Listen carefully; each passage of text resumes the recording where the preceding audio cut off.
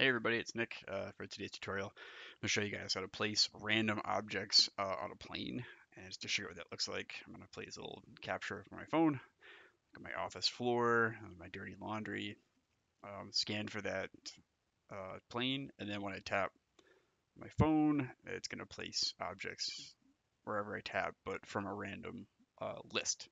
Okay, lots of objects. All right, so that's what we're talking about. So I'm going to go ahead and go to Unity, and you can start a new scene. Make sure you add the AR session origin and AR session. Get rid of the camera that comes in by default. This script is based on the scene that's in the files I have. That's just called horizontal frame placement or frame placement. But if you need to build it by yourself, this is how you do that. Well, if you got your AR camera, make sure that you've got the tracked pose driver in there. And if you go under AR Session Origin, make sure you've got AR Plane Manager script loaded. Uh, under my prefabs, I've already got the AR Plane Visualizer that we created in a previous video. You can find that in my files. If it's not there, go ahead and drag that into the plane prefab. For this demo, I want to do detection mode as horizontal. I don't want to try to detect everything. If those things are not there, just go ahead and do add component, and then you can go ahead and just type in, like what's there. So, AR plane manager, etc. And that all that should work just fine. So again, so all that's going to be in there for this. This is all basically generated by a script, and it's called random floor placement controller. So under that origin, go ahead and just drag that random floor placement controller script in there. And we'll come back to that in a second. First thing I want to do though is get our prefabs in. I'm going to go ahead and just make a new folder for those. I'm just going to call this my random. Oops, there you go. Random objects, whatever. Open that up, and I'm going to go ahead and grab the files I've got. Maybe 1 second here. Right. So in my Finder, I've got some prefabs here. The last one's kind of broken, so I'll just fix that later. But there you go. I got my four objects there that I created, and they're separate. Go ahead if you want to. If you've got materials and textures, go ahead and just add the materials. I like to do these days a materials folder and a textures folder inside of that. It makes it easier to remap everything. These cases though, they're just dumb colored materials, so all I need to do is just basically say extract materials, click on my materials folder, just do that with everything. If you had a lot of objects, there's probably a way to script it, but it would take too long to write right now. So you can just sit down and do this for as many objects as you need. There you go. So everything's instantiated, and I would just test things out, make sure that they have the right orientation and everything. And it looks like it does. So just drag them in and then get rid of them. If they don't, go back to Studio Max, go ahead and fix those pivots and that kind of stuff. But these will be fine. Okay, so I got my materials from those. I've got my prefab objects that I created. And I'm going to go back to my scene and to the origin. And you can see I've got an object array. I'll get into this later, but basically how this works is I'm just going to go ahead and drag these in. And somewhere right where it says object array, see how it turns green? There's a green circle there. That's this kind of sweet spot. Go ahead and drag those in.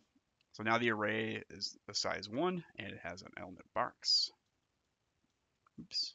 Go back to my origin here. Go ahead and just drag these in.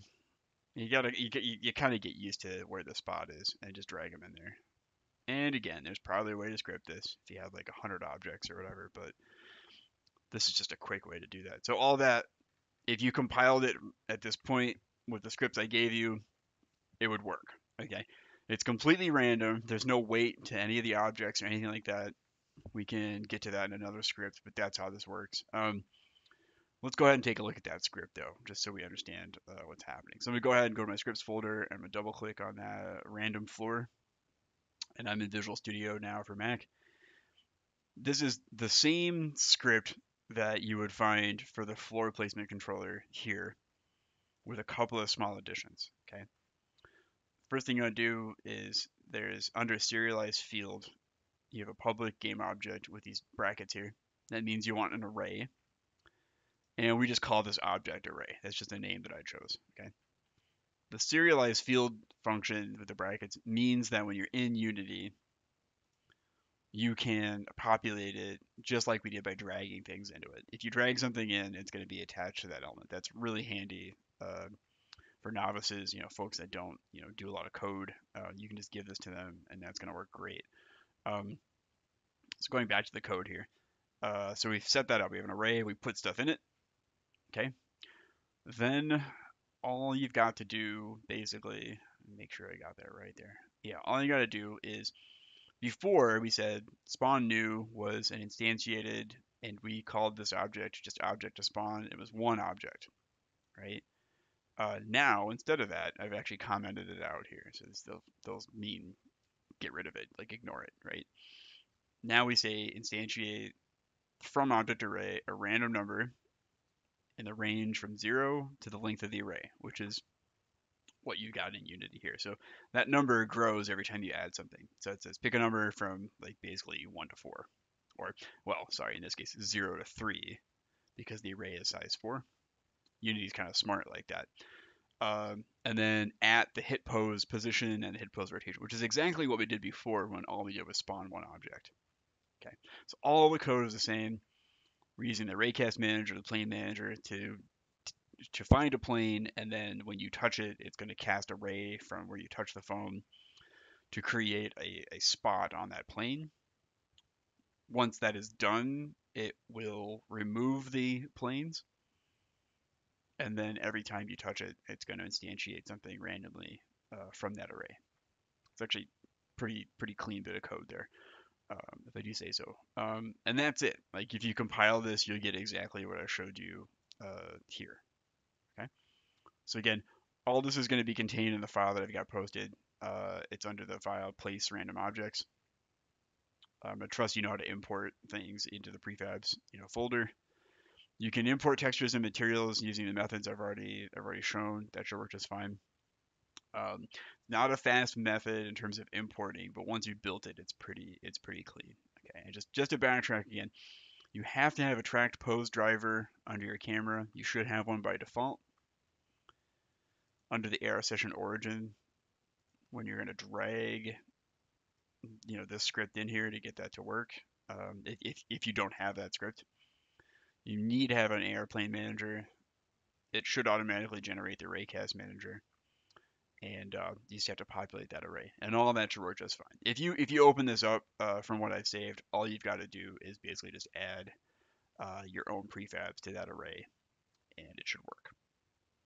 Okay, hope that helps. I will talk to y'all later.